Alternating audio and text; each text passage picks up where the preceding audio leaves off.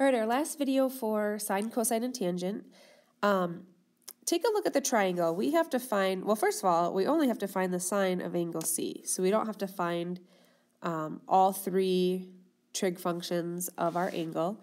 But if you look at our triangle, we've got a side length of 13, a 13, and a 10. What I'm noticing is that there's no right angle in this triangle.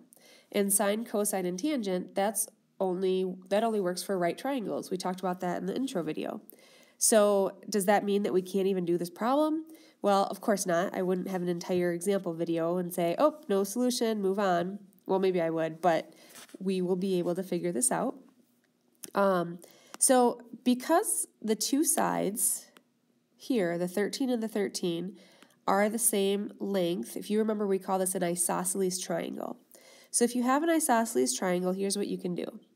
You can, from this angle A up here, where the two congruent sides meet, you can draw an altitude. What an altitude is, if you remember from geometry A, is it goes straight down and it forms right angles. Well, now we have two right triangles. All right. Now, that's great to have a right triangle, but we need to know some more information about the right triangle. What I'm going to do is I'm going to focus on this one over here on the right side because that's where angle C is, and all we need is the sine of angle C for this problem. See how the bottom is a 10? Well, with an isosceles triangle, if you drop an altitude down, what it does is it hits the midpoint of that base.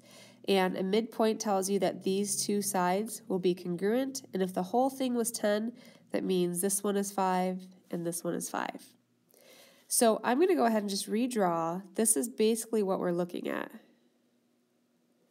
Here's angle C, here's our right triangle. We know that this is 13, this is 5. In order to find the sine of angle C, now remember sine is so I need the opposite and the hypotenuse.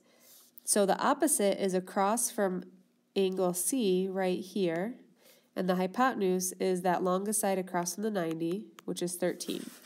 So we're very close to being able to answer this question. The only thing we need to figure out is what is the opposite side? Do we have any way to get this side length? Well, last chapter we did a lot with right triangles, and anytime you needed to find a missing side length, and you knew two other ones, you could use that really fun theorem called the Pythagorean theorem.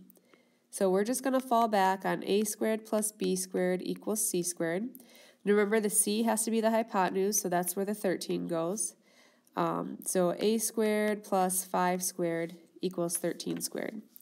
5 squared is 25. Oops, that's a plus.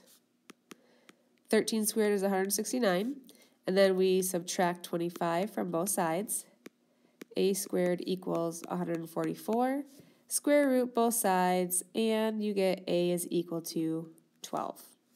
So I'm going to go ahead and go back to the triangle and label the opposite side as 12. And now we can answer the question. The sine of angle C is opposite over hypotenuse. The opposite side we just figured out was 12, and the hypotenuse is 13. So our final answer is 12 over 13.